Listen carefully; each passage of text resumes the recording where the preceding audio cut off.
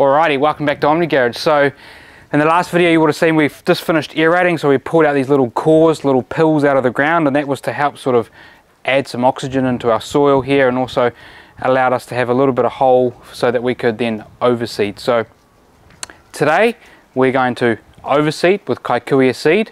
We're going to put some fertilizer over the top, and then we're going to do a thin layer of topsoil, level it all out so we have a nice level lawn, followed by a little bit of seed on top. And I've sort of started already around the back of the house here. You can kind of see this hasn't been leveled yet. I only got the leveling rake today, but when I level this all out, it should look pretty nice and flat. And we're just going to continue the drop of the section. It sort of drops to the back there and sort of drops down here so that we've got decent runoff. So just for that little section around the back, and I've done a little section at the front, we sort of used, I got 1.5 cube on this trailer, so we've used probably half of it. I got premium screened topsoil, and I've also got another cube. I just got that dumped there today, and under that area there where it was dumped has been already seeded and fertilized under there, because we won't be able to get it all up. A couple of wheelbarrows, some tools. This is the leveling rake I got today, and we've got our Kikuyu seed and our starter fertilizer, Rover seed spreader.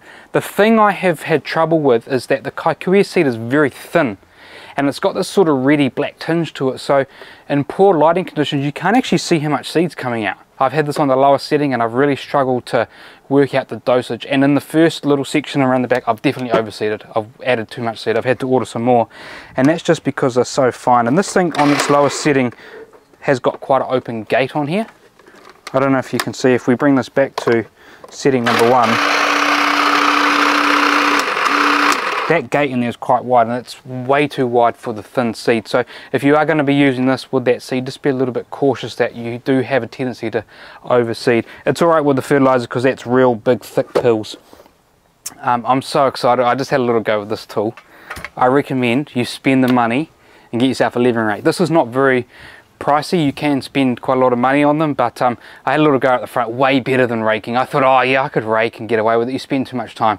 That thing is super legit. I'm really happy I got that. All right, so I've seeded and overseeded lawns before, never with Kikuyu seed, and this is raw Kikuyu, so there's no blend at all in here, and this is insanely fine. Like, look at that seed. And the reason why I'm getting you to do it is because you have a tendency to be a lot more sparing with product. I seem to just soak it down. Typical lawn seed, so I mean, I'm familiar with tall fescue, fine fescue, probably about 5-6 times the size of that, and a bit whiter in color as well. So I mean, this is a premium Kikuyu, not a blend, just straight Kikuyu seed, and it's really expensive as well. So I'll try not to blow through too much product here, but something that we're going to struggle with is the color of this as well. Like, you are going to lose that so easily on the ground. So I guess what I would recommend in this case is set your spreader on the lowest setting possible. Move really quickly. You do not want to be walking slow, because this is going to spit the product out really quick. General way I do this is walk one direction and then go across ways as well to make sure we've got even spread. But what we're going to do here is a little bit different. We're overseeding, but what we're doing is we made up our own term here, we're underseeding as well. So throwing out a bit of seed before we go and add any topsoil. Hopefully some of that penetrates through the surface and some of these aerated holes that we've made. Then we're going ahead, spreading our topsoil, and then seeding over the top again. So we can go really quick because we don't want to blow through a whole lot of this product. And this part of the lawn that we're about to do is here. It's pretty well developed already. It is. So we've already got a decent amount of Kikuyu in here.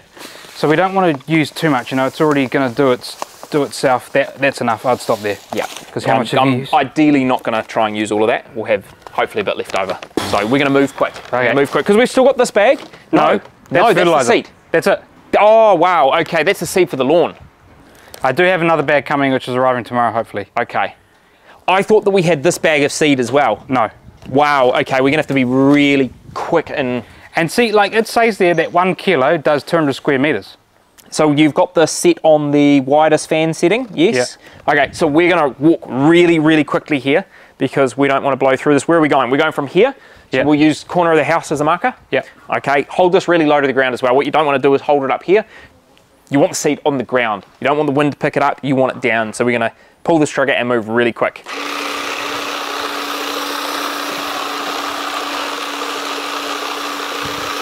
What's really deceptive there is normally as you spray that seed, you can see it flying out of here. You can't, and you can see it on the ground. So what you're going to want to do is work out where you've stood there, probably come a couple of steps across. We're going to do this in 3 passes, one this way, one that way, one this way.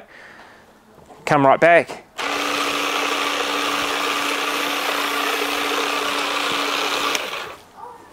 And then one here. Probably want to move even quicker than that, but we do want even coverage.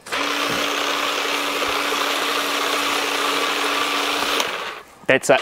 And how much have you used? A good amount. Yeah, see, this is why I get you to do it. Potentially not as much as you would have used yesterday. I think you would have probably done the same as I did. I bet you walked slower. And I couldn't see, and I was like, I wasn't sure, because that thing does get jammed every now and again. So when I got to about second step, I was hesitant, and I looked at it, and I thought, I need to stop and hold it here, because I think something's jammed. Luckily, I kept moving. That's what happened to me, and all of a sudden I'd gone through the whole bag. I was like, whoops. So we're going to set that aside. We do not want to spill that. So we've got some starter fert in here. This is easy. You can see this. You've done this before, normal fert.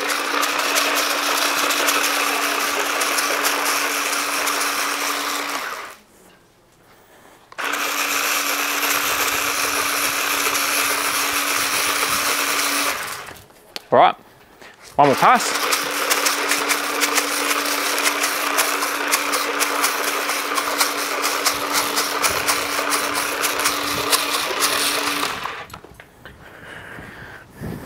Okay, so we've starter ferted.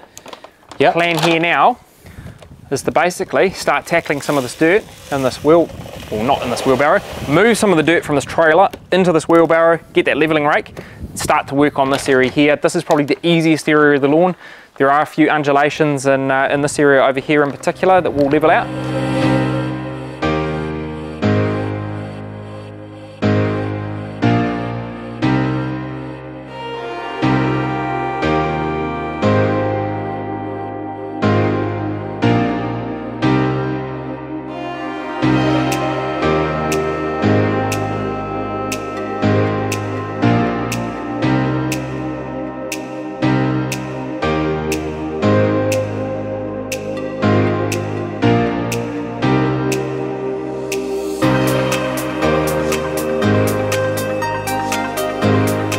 So we've just spread out this whole section here. Glenn's coming behind with the leveling rake. That thing's fantastic. It's way easier than the rake. I wish I had this yesterday actually.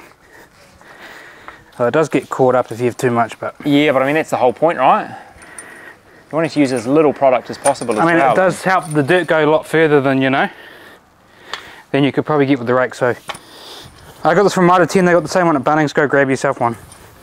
So what we're trying to do here, there is a gradual runoff on this lawn here, sloping toward the drain. So we're not trying to eradicate that. We're leaving that in place there because we do want runoff to head toward the drain.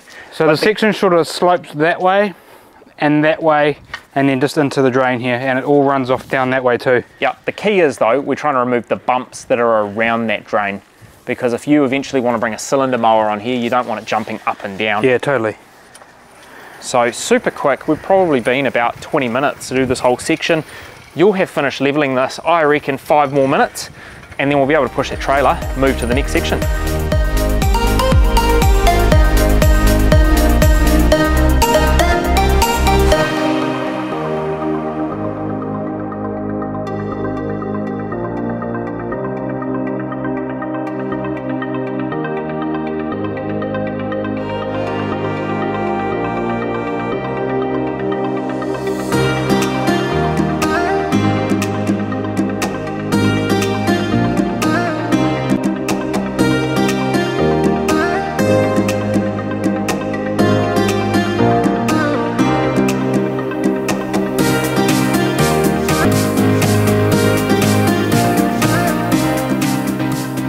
Alright, so we've probably been working for about 2 hours and we've managed to complete this whole front section.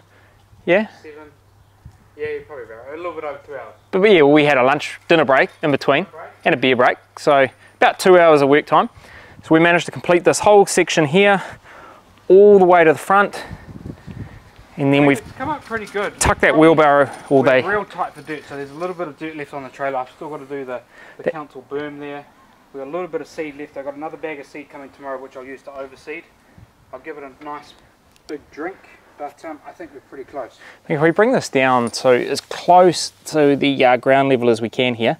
Just over to the left-hand side towards the fence, you can see there was a massive sort of drop-away hole there. It's always been there, and we have filled it up quite a bit.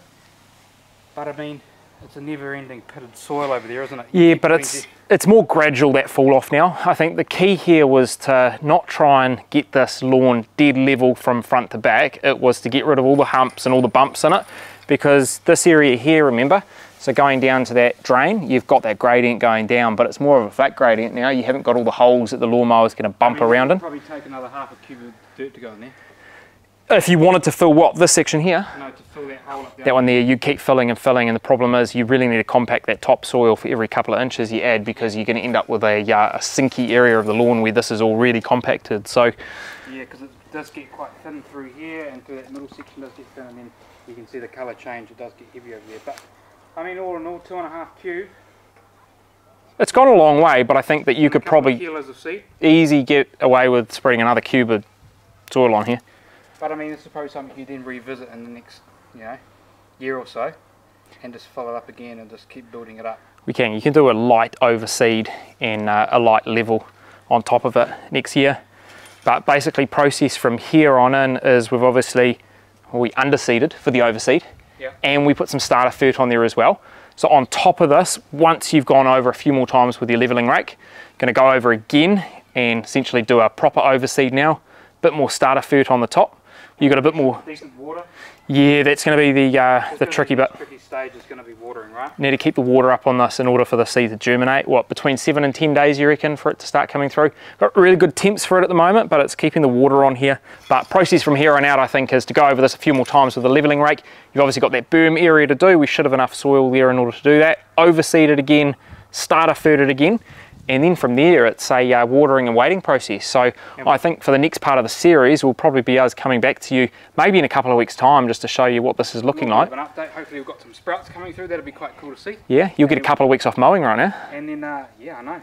Relax during the summer because I don't have to mow. But relax. You're going to be out here 3 times a day watering the lawn. Though, aren't I? Yeah. Good luck to you. Get a comfy chair and put your earpods in. We're just going to end it here because the neighbours just brought around a beer. So oh, look at that. Cool. Well, on cue. Make sure you stay tuned for the update in about 2 weeks' time. Other than that, thanks for watching. Stay tuned. Subscribe to the channel so you get the updates, and we'll catch you on the next one. Thanks for watching.